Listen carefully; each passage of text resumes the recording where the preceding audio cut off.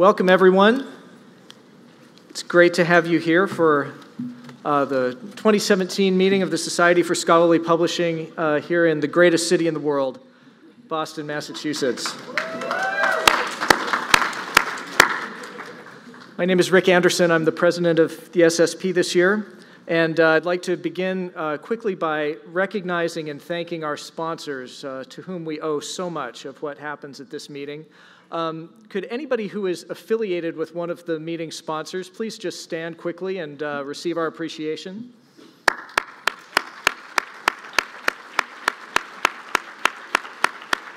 Thank you. I'd also like to invite the annual meeting program committee co-chairs, Mary Beth Berea and Laura Ritchie, to stand, along with their deputy co-chair, Ben Mudrak. You have no idea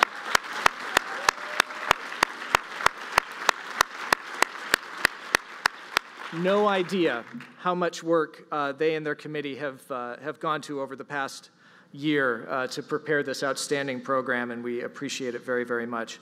And then also I'd like to ask that our development committee co-chairs, Veronica Showers and Rebecca Shumbata, also stand and be recognized. This committee is the reason that we have so many of our wonderful sponsors this year.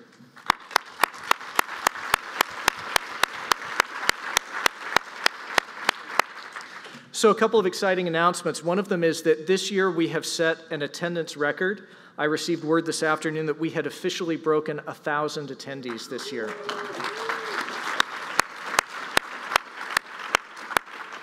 I'd also like to send a shout out to those who are attending virtually. For the first time, we have offered the option of attending the conference from a distance online. We have somewhere north of 40 virtual attendees this year, and we want to make them feel welcome wherever they are.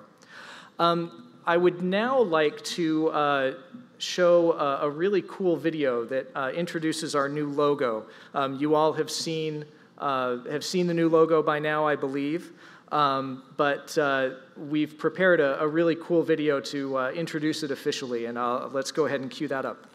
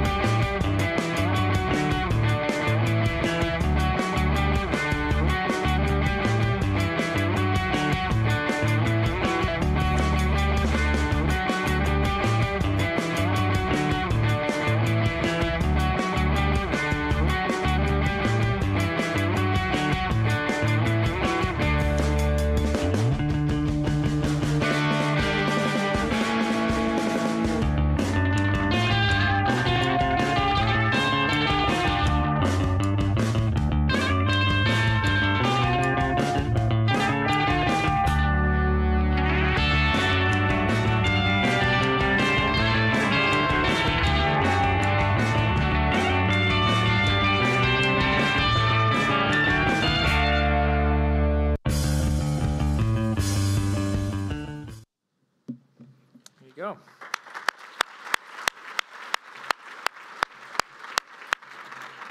I'll be saying just a little bit more about the brand refresh project that we undertook this year later on at the business meeting. So now just a few housekeeping items. I'm conscious of the fact that I'm the only thing standing between you and our outstanding keynote speaker today, so I'm going to be brief. Please remember the code of conduct for the meeting, which you'll find in the general information section of your program. I'd also like to announce that this year we have an unusual service. For those of you who may not have a professional headshot or who may need to update your professional headshot, we have a headshot studio available to you during the meeting this year. What you need to do is just go down to the registration desk and sign up. Now, there's no formal charge for this service. However, we recommend a donation of at least $20, all of which will go to our fellowship program. And we're very grateful to Red Link Network for their sponsorship of this service, which is what makes that financial pass-through possible. For those of you who haven't figured this out already, Wi-Fi is available throughout the conference venue. We'd like to thank our sponsors for that. And also, please do tweet as we go throughout the program. Our Twitter hashtag for this year is, wait for it, hashtag SSP 2017. So I'd now like to introduce Mary Beth Berea, who is going to introduce our opening keynote speaker. Mary Beth?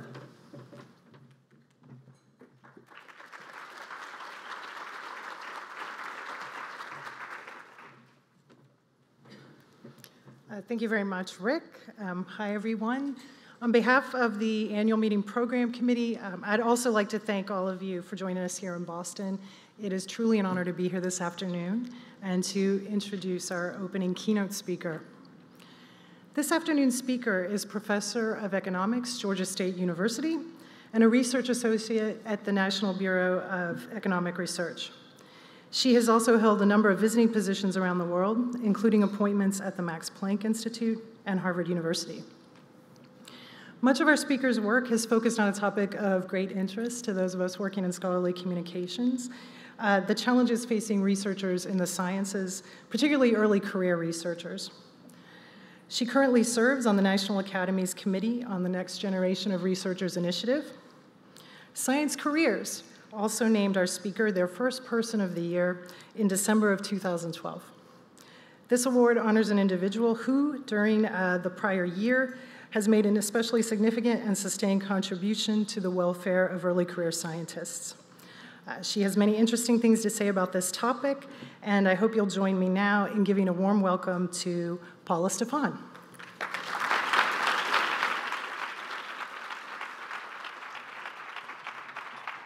Thanks very much.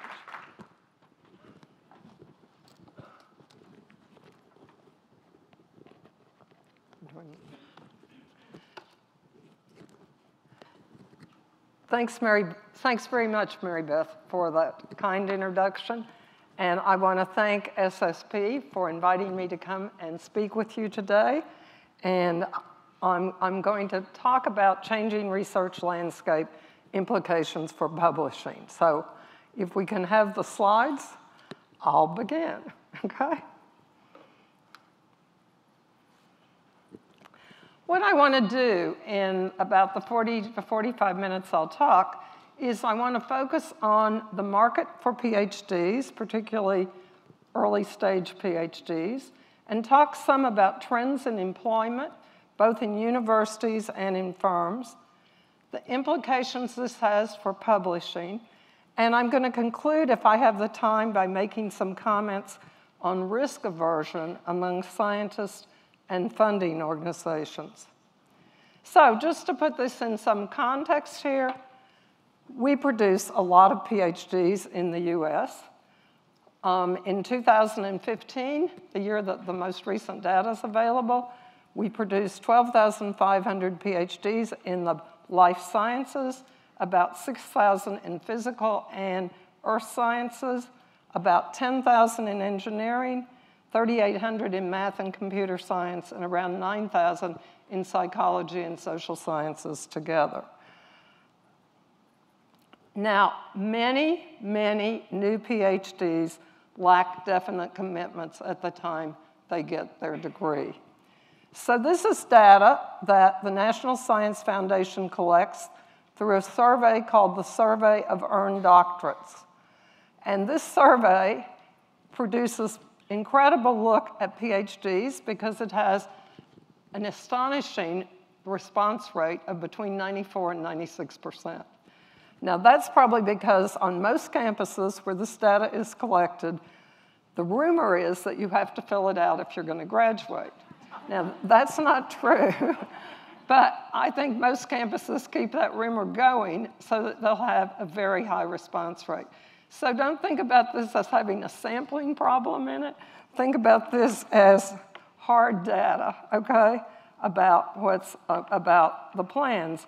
And so this is data for 1994 to 2014.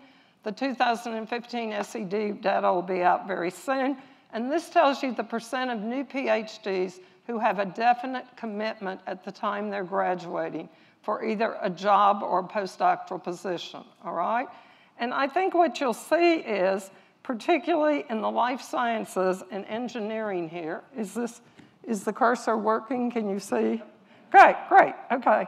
That you'll see that it's been declining over time, and that now in the biomedical life sciences, it's between 55 and 60%. It's a little lower in engineering, and the physical sciences and social sciences are higher, but the physical sciences have been declining recently.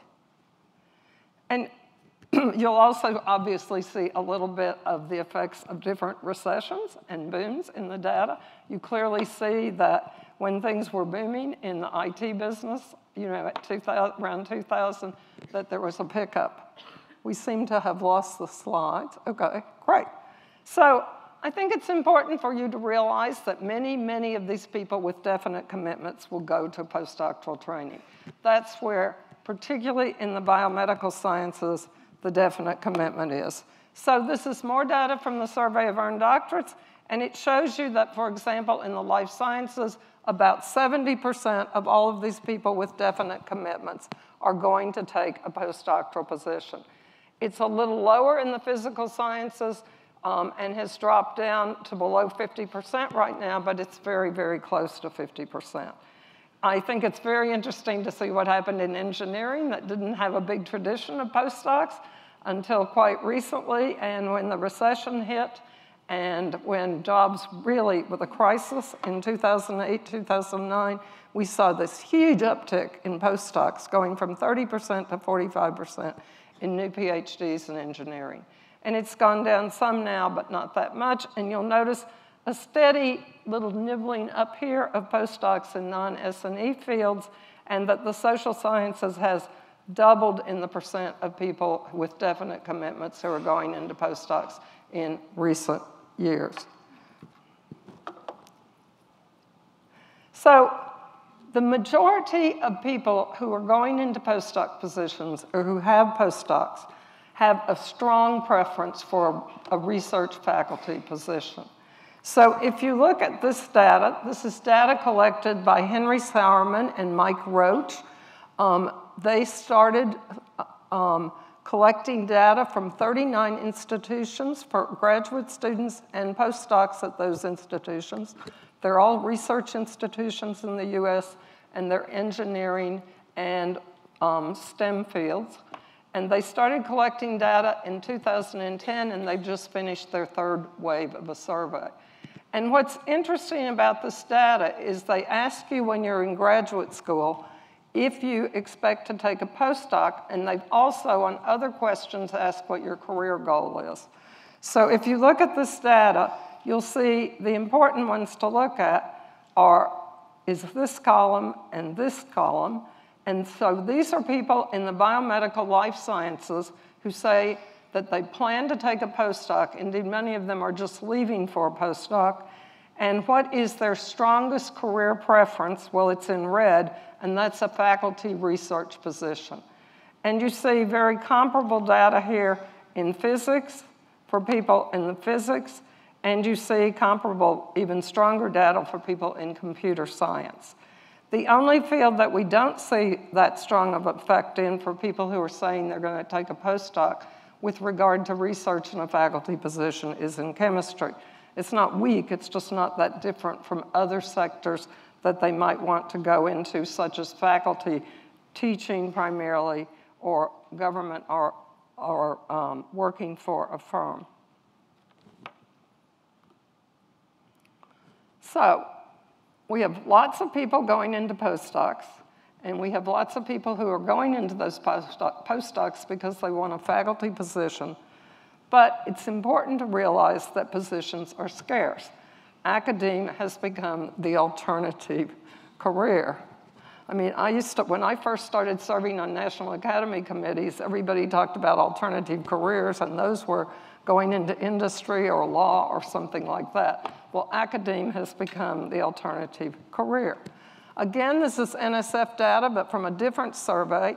And what it's reporting is the percent of people who have graduated with a PhD 3 to 5 years before, and telling you what percent of them are in a tenure or tenured track position. And red tells you what the data was. The most recent data they have from this survey is 2013. Red tells you the data for 2013. Blue is the data from 1993, 20 years earlier. So you see, in the biological sciences, 10.6% of these people who've been out 3 to 5 years are either in a tenure track position. And it had been higher, 17.3% 20 years earlier. In the physical sciences, it's 14.3%. Engineering, just about exactly the same at 14.6. Computer science and information, 13.8, but this is a huge change in the profession compared to what it had been 20 years before, when over 50% of that cohort was in a tenure or tenure track position. That's when a lot of these departments were just growing. And in math, it's about 29%, and it has been as high as 54% 20 years before. And of course, the competition is very strong for these tenure track positions. And that's because there are a lot of postdocs. It's not just that people take a postdoc at the time they get their PhD, but people tend to stay in a postdoc, and that's because of the few openings in academia. Now, counting postdocs is one of the most difficult things to do, and we don't do a very good job at it, as federal agencies don't do a great job at this. It's tremendously undercounted, we know, and that's because on most campuses, people have a variety of titles who are in postdoc positions. So you have to think of these as lowball estimates, but giving these lowball estimates, NSF's most recent count in 2015 says that there are about 50,000, 48,000 people in postdoc positions who are in non-clinical fields. The biological sciences, 19,000 of them are there. Physical sciences, 7,300, and engineering, around 7,600. But it wasn't always like this. This is data I put together for a research project I was doing, and it looked at the percent of people in the biological sciences who were in a tenure track position or tenured 5 to 6 years after their PhD. And look at, in 1973, it was 55%, okay? And we've seen this steady decline over time. And one reason I point this out to you is that you've got to remember that there's still a lot of faculty around who got their PhD around in this period, okay? And they remember a whole different experience. When they got their degree, at least half of their cohort ended up in academia. And so they have a very different, I think, mentality in terms of thinking about what job outcomes are and what training is. And that's one thing we often hear from new cohorts of PhDs. So let's talk about the role of publications. Publications, especially first authored articles in high-impact journals, are a necessary condition for getting out of what you might think of, or a necessary condition for getting out of postdoc jail into an academic position, okay? And why do I call it jail? I mean, because people who are doing postdocs, almost everybody in this kind of position, went into science because they really like puzzle solving. They really like working on problems. They're very committed to it. Yet they end up in a position with extraordinarily low pay. So this is NSF's data, and these are just medians. And I assure you their tails really very much to the lower end. We know some postdocs at some institutions are getting about $25,000 a year. And we know some postdocs, particularly in places where the cost of living is quite high, are earning significantly above this median. But anyhow, you see the red bar is what postdocs are getting as soon as they leave graduate school, and this is 2014 data, In the life sciences, it was 40,000. And by the way, the blue bar tells you what, if you went into a teaching position, and that's what most of these are if you go right out of graduate school, you would be making. And the green is if you got a job in industry. So you see, for all of these, the postdoc salaries are quite low relative to the other salaries. And the physical sciences pay more, primarily because a lot of the postdocs are at federal labs, and federal labs pay more for postdoctoral training. It's not just the low pay that makes you think that, why I use the jail analogy. It's postdocs work very, very long hours. One NSF survey of all the respondents who were postdocs, the average that they reported working is 2,650 hours a year in the biomedical and physical sciences, a little less in engineering, and just a little less in psychology, but these are very long hours. And until quite recently, many, many postdocs were on campuses where they were not considered employees in the terms of the kinds of benefits. So they didn't have many fringe benefits, and they didn't have things like health leave or maternity leave, et cetera. So if you're in a position like this and you want an academic job, it's absolutely crucial to publish, and particularly have a first authored article. Mike Lauer, who's the Deputy Director of Extramural Research at NIH, likes to refer to this as the arms race component of the postdoc. I mean, we have all these postdocs trying to get these positions, working very, very hard to be a first author in a key publication, particularly in a very high impact journal, because people pay attention, as you know, to impact. And it turns out, of course, that the lucky few, and I think sometimes we were talking about this before this started, it's not always clear that they're that lucky, but the few who get these jobs are not that young by the time they get them.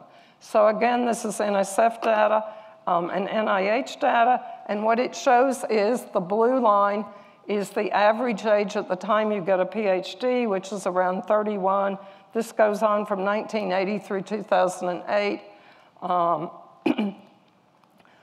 And then the red line is the average age at first tenure track position, and you see that it's been between 37 and 39. I think it has some measurement error at the very end of that calculation. And then the blue line is the average age when you get your first R01 grant, which is the bread and butter for people in the biomedical sciences from NIH. And it's gone up to be higher than 41 years now. So, I mean, you are not exactly a really young person at the time you get these positions. And of course, if you look at the data, you realize that the majority of new PhDs are going to go and work in industry. Government hires very, very few PhDs. So the majority will work in industry. And it turns out that quite a few of the people who go to work in industry will work in firms that do not do R&D at all. And that's somewhat relevant for you because it's primarily R&D firms. There have been firms that have a history of publishing and publishing in very top journals, and these non-R&D firms are not publishing. So just to give you a taste of that, there is a data project now called the U-Metrics Data Project. U-Metrics is a project that was begun by Julia Lane and some others, and is now situated at the University of Michigan. And this data, what it does is universities sign up to be part of it, and you put your administrative records from all grants that have come into it. You can then scrape these grants for the names of people supported on the grants. We can identify who are PhD students at the time they were supported. We can then take that data to the US Census, and under very, very careful security arrangements, we can match it to records, and we can know what you're doing after you graduate. So we did this as kind of a proof of concept for 8 Midwestern universities that agreed to work with us on this. Our results were published in an issue of Science in December of 2016. Nick Zolas at Census was the lead author. So what did we find for these people who had been supported on grants, which is the majority of PhD students in STEM fields? What were they doing? And this is across fields. Well, 50% of them were in academe, and when we pulled up their earnings, I'd say that 90% of that 50% were in postdoc positions because the earnings were very low, around $40,000 to $45,000. 20.8% of them were in R&D firms. They were working in firms that are classified as research and development firms, but 21.6% of them were in non-R&D firms. And a small percent of them were in government. Ooh, I went backwards. Okay. And another way of looking at this is data that was put together for the workforce report. NIH had a workforce commission in 2012 that a number of us participated in. The co-chair was Shirley Tillman, who was president of Princeton at that time, and Sally Rockey from NIH.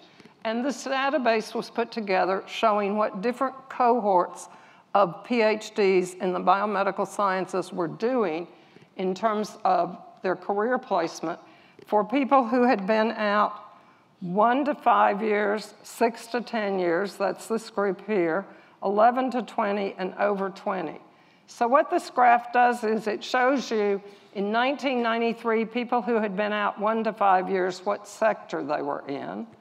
And we go forward here, it shows you, and it follows them from 93, or it looks at what people in that cohort were doing in 93 through 2008. And then you can do the same thing for people who've been out 6 to 10 years, and people who've been out 11 to 20, et cetera. So there are 3 colors, I think, to look at here. Red is the percent of that cohort for each of these years that was in a tenure track position. Purple is the percent that are doing research outside of academe, and that's really an industry. And green is the percent that are working in non-research, non-academic positions, and those are primarily in industry. And if you just look at this cohort that's been out 6 to 10 years, we see this significant increase in the percent of people that are doing non-research in non-academic positions. And we see that it just about equals the percent that are doing research at what are really R&D firms. So what are the implications of this for publishing? Well, as you see, many of these industrial placements are not in R&D firms. Half of those that we found in New Metrics study are not, and half of the placements, as I just showed you, in this NIH workforce study are not. And it turns out that even scientists working in R&D firms are now less likely to publish. I really encourage you to go to the NBER website and download a paper called Killing the Golden Goose, The Decline of Science in Corporate R&D, that's written by Ashish Arora and colleagues. And one of the things they document very, very clearly in this is that the number of R&D firms in the United States that are publishing has declined dramatically. So I'm just going to show you 3 data points here. If you see in 1980, this is the first data point here, 30% of R&D firms were publishing that year. And if you go forward to 1992, it's 15%, and now it's around 2007, it was around 11%. So there's been a major decline in firms doing research that they wish to publish. I think this is not really the scope of this talk, but the drivers behind that are, as we all know, there's been a major decline of large basic research intensive labs. I mean, the 2 that come to mind, but there were others, are DuPont and Bell Labs. Many firms have switched from doing basic research to from doing basic and applied research to just doing applied research, which is much less likely to be published. And firms have really narrowed the focus of what they're working on, and the research seems to show that the broader the scope of what a firm was working on, the more likely it was to do basic research and to publish. And that's because, in some sense, there's spillovers from one area in a firm to another area. But if you have just this very narrow area, it tends to make basic research become less important. And of course, we've all read that outsourcing is a part, and I'm not just talking about abroad, I'm talking about doing with people on campuses or with small firms or with people in just other places that have done some research. So, despite the trends I've shown you here, the US is educating and training more and more PhDs. So this is data that I put together from going back to 1920 to administrative records at the National Science Foundation, going forward to actually 2012. And it shows you the growth of PhDs in the United States over time. And you can also clearly see recessions and other things that cause these dips. But the two fields that are at the top here are engineering and the life sciences. And you see that except for these recession dips that were quite strong, there's been a huge growth in the number of PhDs awarded in the US. So why? Why are we in a situation like this where we're training lots of PhDs, but yet there's strong indication that the demand for PhDs doing research is not as large as the number of people we're training? Well, I would say that it's in part because US universities operate like a high-end shopping mall, okay? What do I mean like that? Well, universities are in the business of building state-of-the-art facilities and reputation that attracts good students, good faculty, and resources. And then they turn around and lease the facilities to faculty in the form of indirect costs on grants and the buyout of salary. And faculty, in order to get their space going in the mall, receive startup funds when hired. And you know, these startup funds can be quite large. I just talked to a young postdoc who was just leaving for her first tenure-track position, and her startup package was $900,000.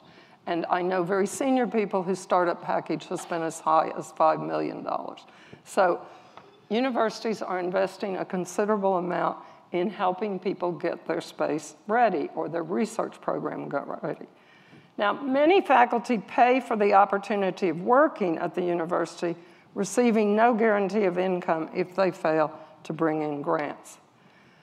So this shopping mall model means that funding is all important for principal investigators. And it's particularly important if you're on a contract that says that you have no salary guarantee if you don't have funding behind you. And you'd be surprised at the majority of US medical schools, even tenured faculty do not have a salary guarantee. It does not come with their tenure. So as Stephen Quake, a biophysicist at Stanford, says, many people on university campuses are in a position of funding or perish. So faculty have to spend a considerable amount of time writing and administrating grants, and they do this in an environment that's become increasingly competitive. These are NIH and NSF success rates I put together over a long period of time. The red is NSF, the blue is NIH, and except for ARA and the way NSF administered the ARA funds, success rates have been declining pretty much over time. And so getting funds is highly competitive. Now, this focus on the importance of grants raises the importance of having other people to work in your lab. Because the principal investigator, the person who's running the lab, a large part of their time is diverted to grant administration and writing grant proposals.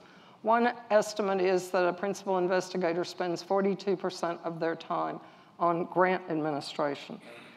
And the importance of funding raises, of course, the importance of publications, given the key role that publications and their associated bibliometrics play in grant review and grant success.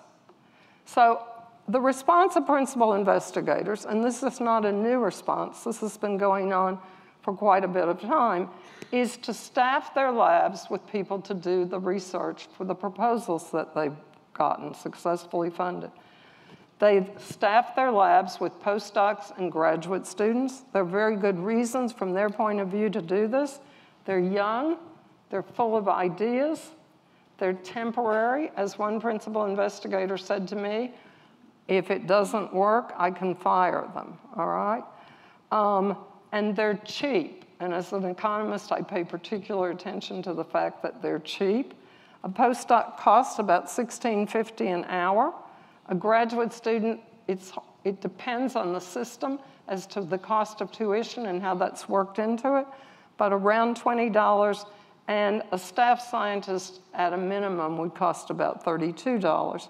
So the incentive here is to hire the postdoc or the graduate student. So I think it's no surprise, and I'm sure you all know this, that graduate students and postdocs play a very key role in publishing.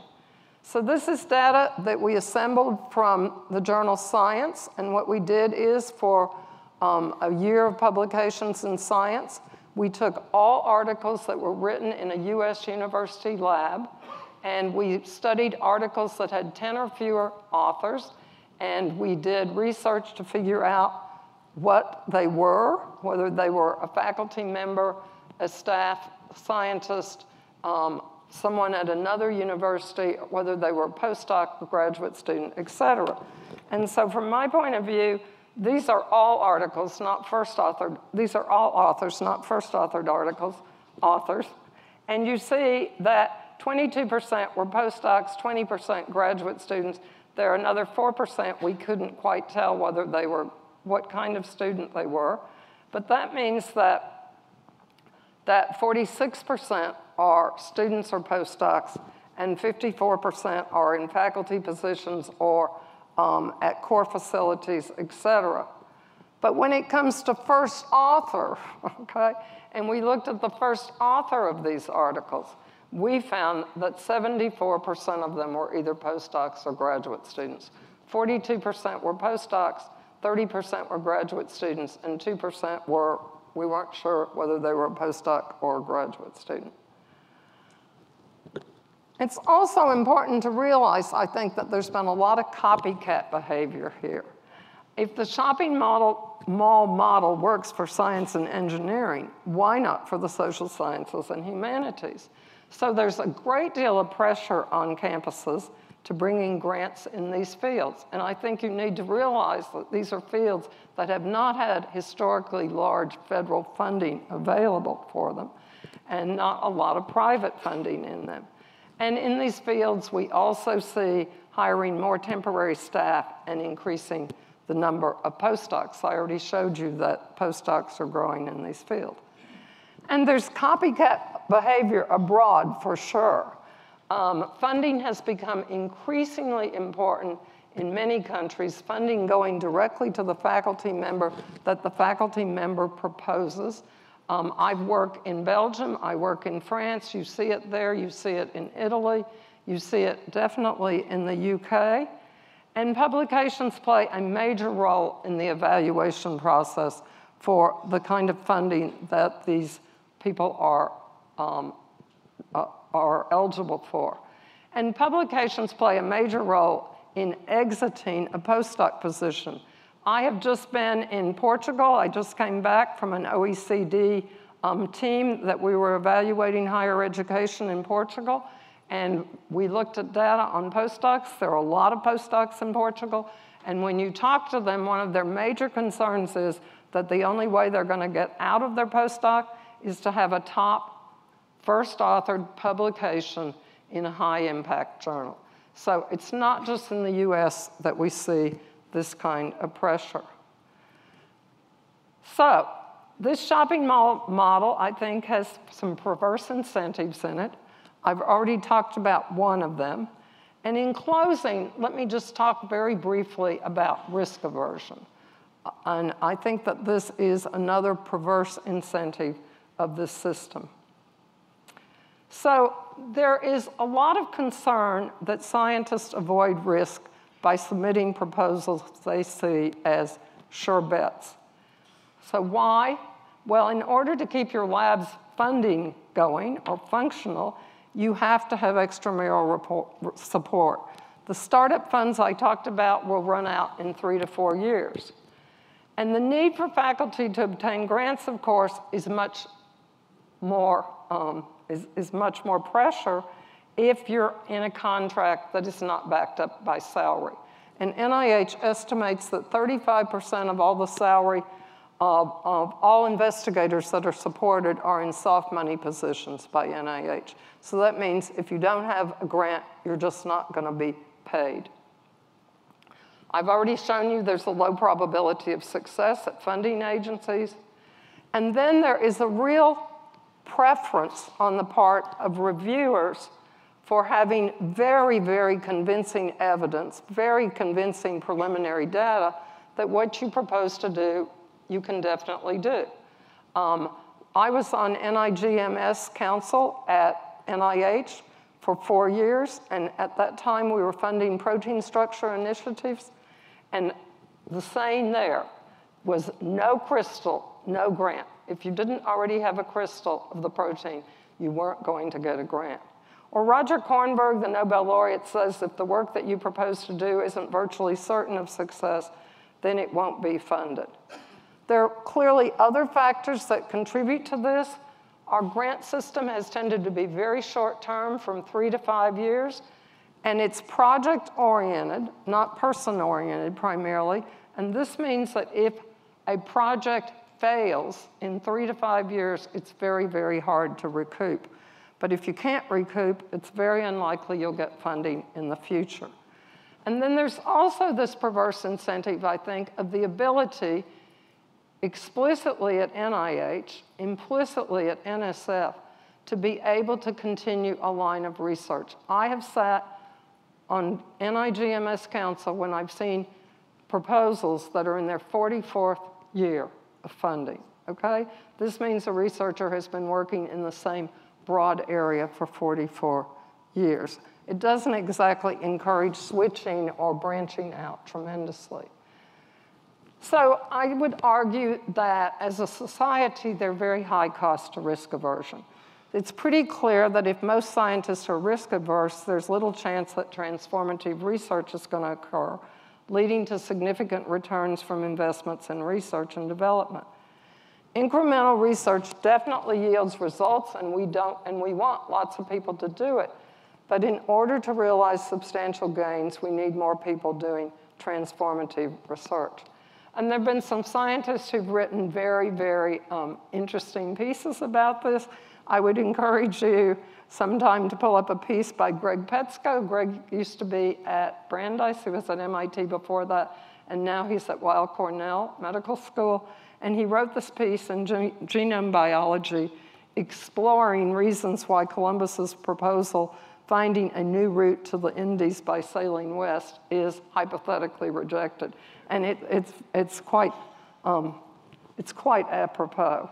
And then an article that got a great deal of attention from people in the policy community and in people in the biomedical community was published in PNAS about 3 years ago. It was called Rescuing U.S. Biomedical Research from its Systemic Flaws. And it had a stellar cast of authors.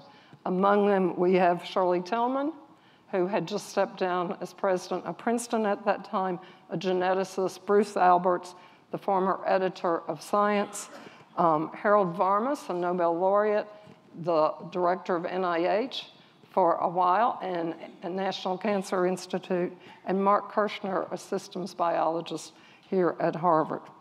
And they outline a number of problems in the biomedical sciences, but risk aversion is definitely one of them. One can make the strong argument, I think, that bibliometrics reinforce risk aversion. The heavy reliance on short-term bibliometric measures arguably reinforces risk aversion when it comes to funding individuals as well as promoting people. So I've been doing research on this with two colleagues in Belgium, Reinhilde Vulliger and Jean Wang, and our research has yet to be published in a scholarly journal, but Nature, a comment that we wrote was published in Nature about this research 5 weeks ago under the title, Blinkered by Bibliometrics. And what we do there is explore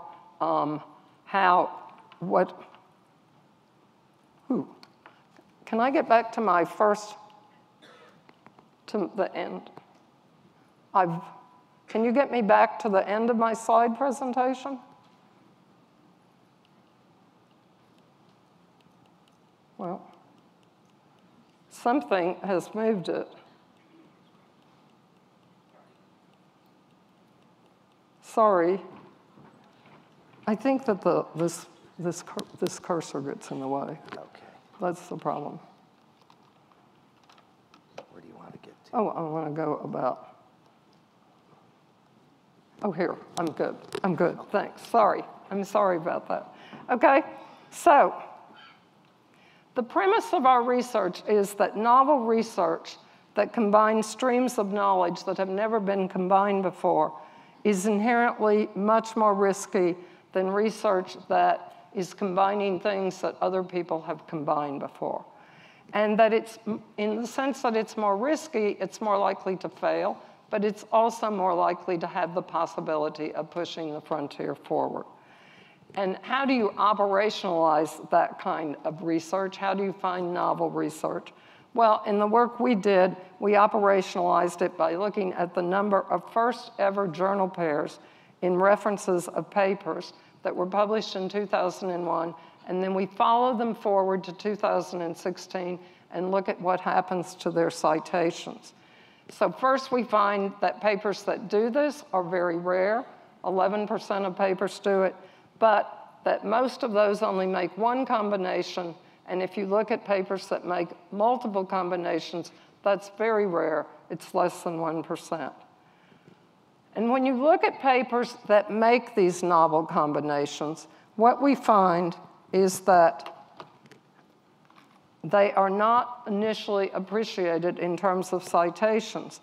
So this is the probability on this axis that you'll be in the top 1% of published papers. The blue here are highly novel papers.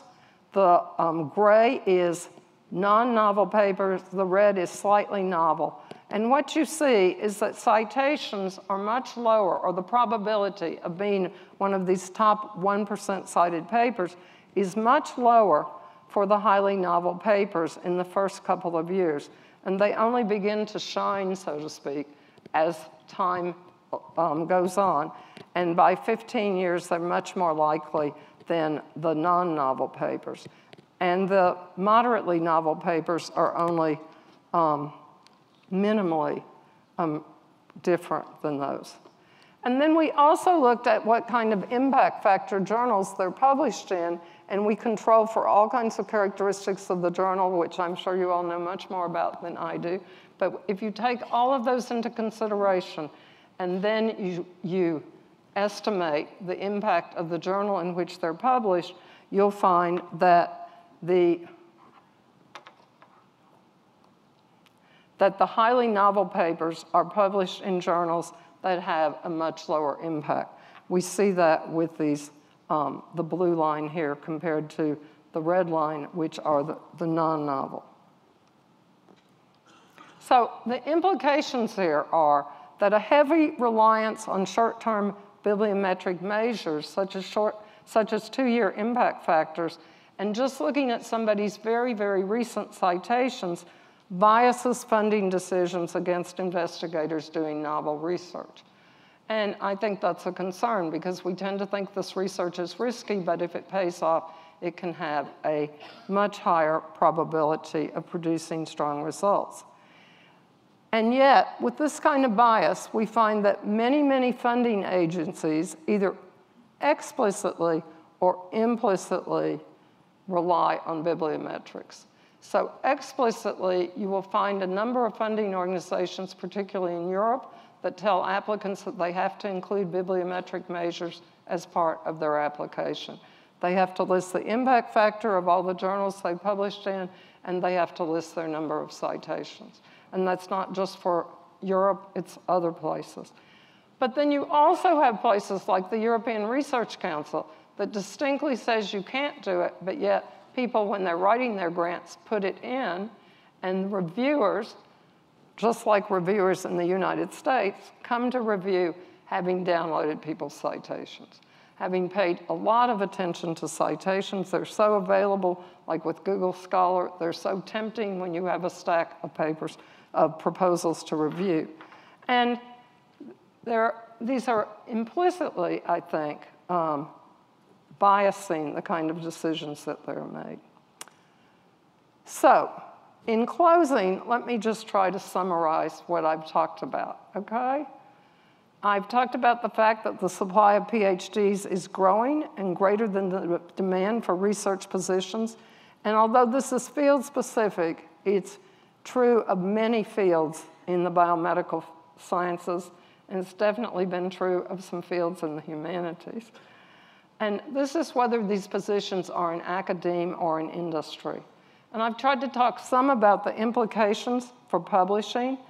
Postdocs are under tremendous pressure to publish, just tremendous pressure.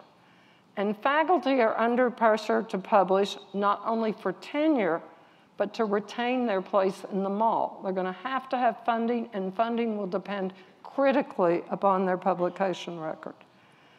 I think incentives that have been built into bibliometrics and the use of short-term bibliometrics, and many of the bibliometrics used at funding agencies and in promotions on campus are short-term.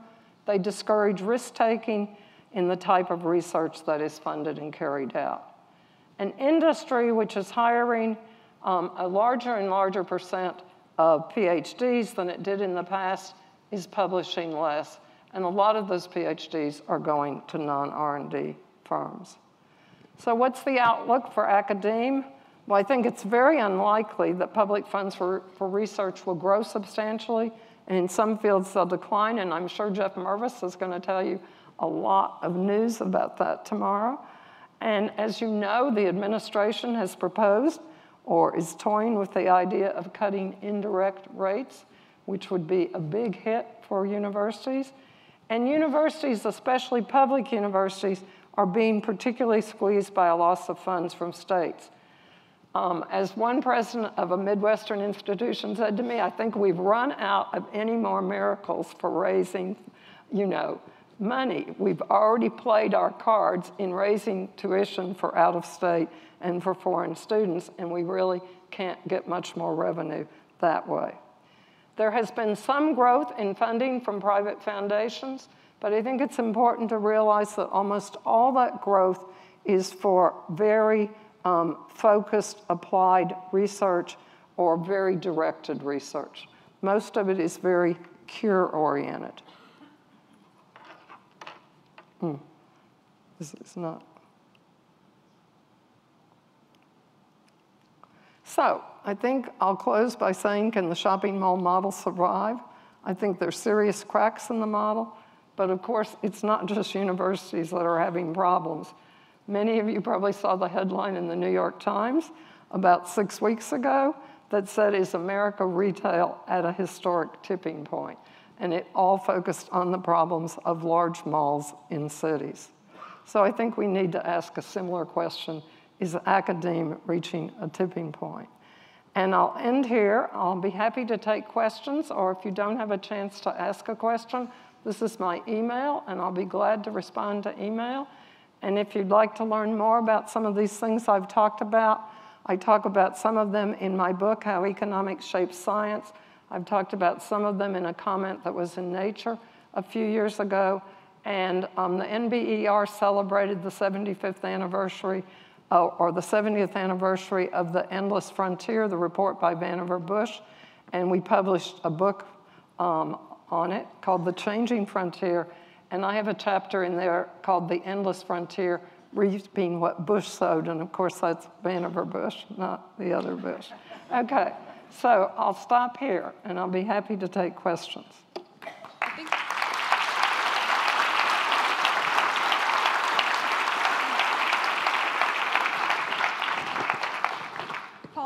have a question from one of our virtual attendees. Oh, great. Yeah, we do. We have a question from Toshi, who's watching from Tokyo. So it's pretty early in the morning. Pretty there. virtual, okay. Yeah, so he was just asking, you had mentioned your story about the postdocs in Portugal. I'm just curious whether the other trends you've noted about PhD production and less publishing in industry are true around the world as well. Well, it's definitely, the trend I know about for publishing in industry is primarily in Europe, and I can't answer this for Japan or Korea. I don't think I've seen data there, and there has been a history of doing university industry research in Japan. But it's definitely true. Well, first of all, you need to know that most European countries have hired very few PhDs. They seem to be PhD shy. And this is a big problem for PhDs getting positions in Europe when academe is not hiring. So I haven't looked at the publishing trends, but I've looked at the hiring of PhD trends, okay? So I'm afraid I can't address I don't have data to specifically address your question. The person, John Walsh, a colleague of mine who's at Georgia Tech, does a lot of work in Japan, and I'll be happy to put you in contact with him, and I think he could answer your question for that. Thank you.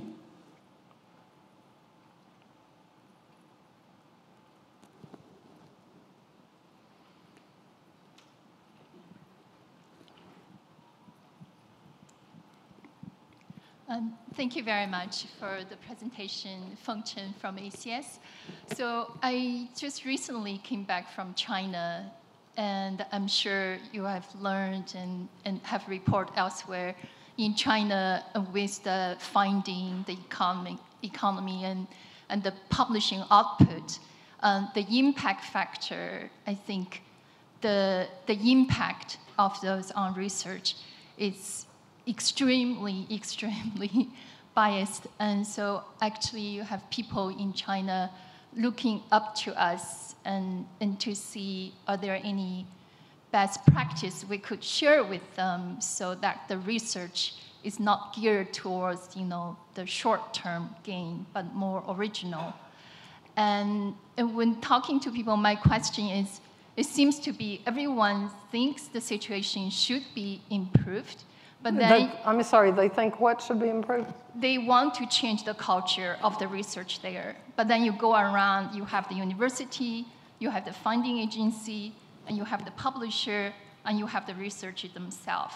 Like it seems to be in a comfort orbit zone, like who is going to take the leap of that? So where do you see that can break that cycle? Well, I think it's very hard, and I mean, I don't know if it's still going on in China, but just as recently as a couple of years ago, China was paying very large bonuses to people who published in very high impact journals. And actually with 2 Italian researchers that I've been working with, we had a piece in Science that looked at what submissions to science happened country by country when these incentives were changed. And boy, when China started paying bonuses, submissions to science went up just incredibly. And of course, China's not the only country that's done that. Korea does that, and there are other countries that do that. And I understand the temptation for doing that, but I really think it's a perverse incentive, okay?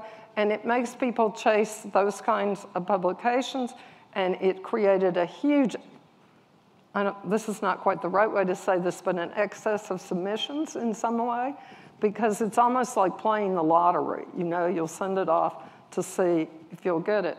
And I think that the US, Australia's been very bad at this.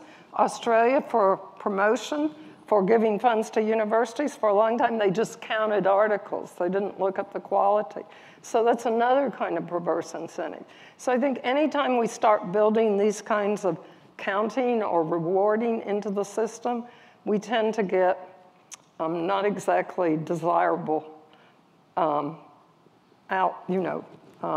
outcomes. On the other hand, I've been very struck by how China's encouragement to publish has made Chinese scientists look for co-authors outside of China.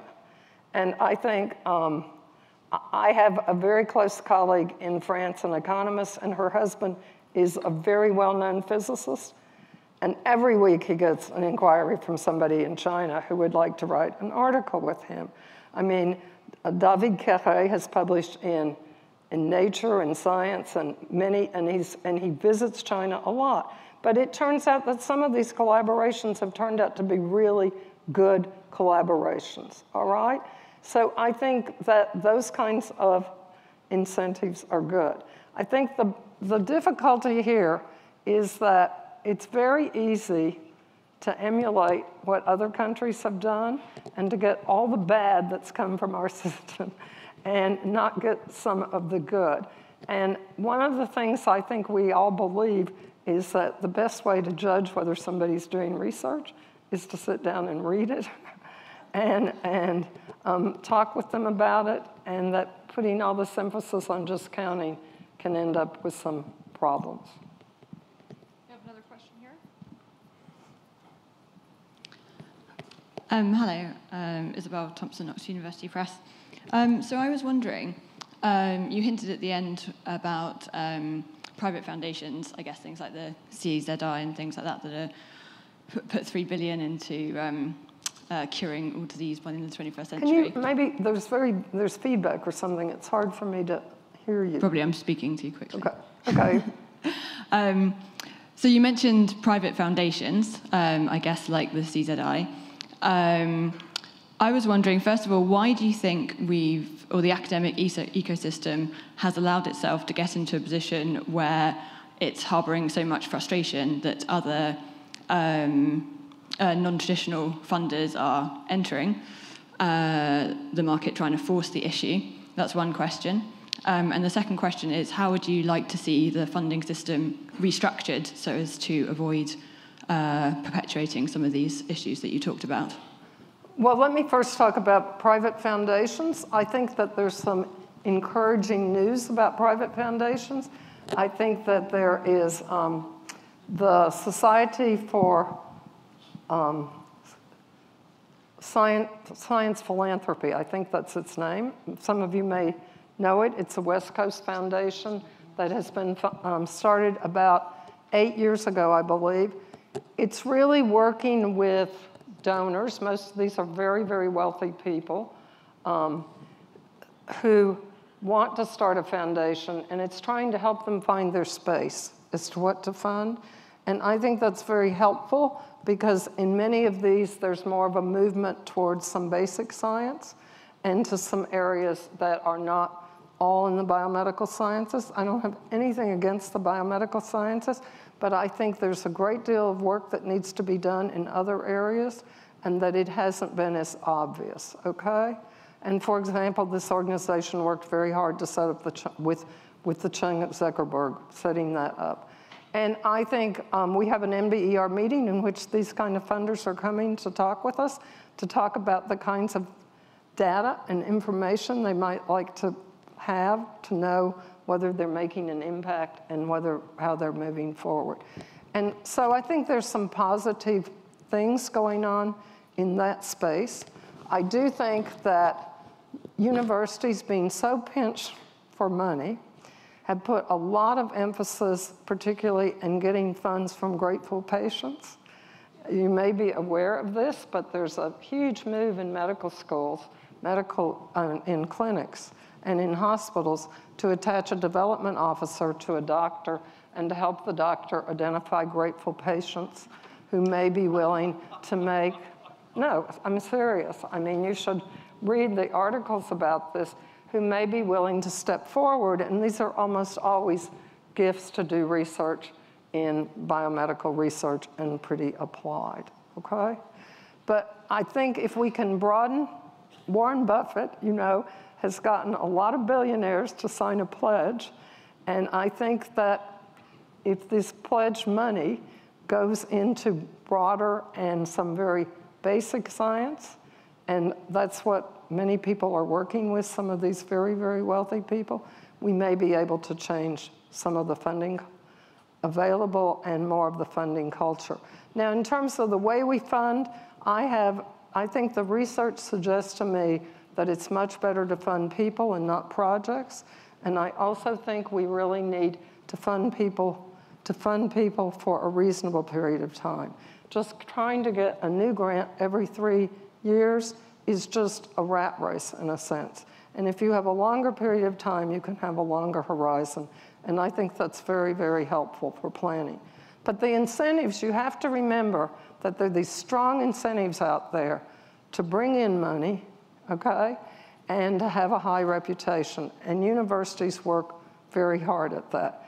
And for most universities, the thing they want more than anything is membership in the AAU. And one of the biggest criteria for membership in the AAU is how much funding you bring in. From not all federal organizations, remember, agriculture doesn't count as much as I believe it was the University of Nebraska found when it left the AAU recently. It's funding from NIH and NSF that really counts. And so we also have to think about changing those incentives, I think. I think that's going to have to be our last question. Good. Dr. Stephan, thank you so much.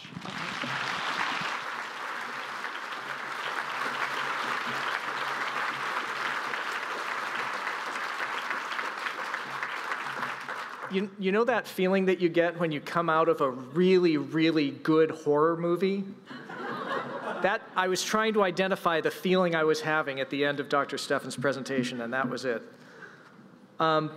So thanks again to Dr. Stephan for that outstanding keynote presentation. We would now like to invite everyone to come participate in the speed networking program, which will be followed by the opening reception at 6:30 in the Carlton, Burroughs, and Lewis rooms. Again, welcome to SSP 2017, and thank you so much for being here.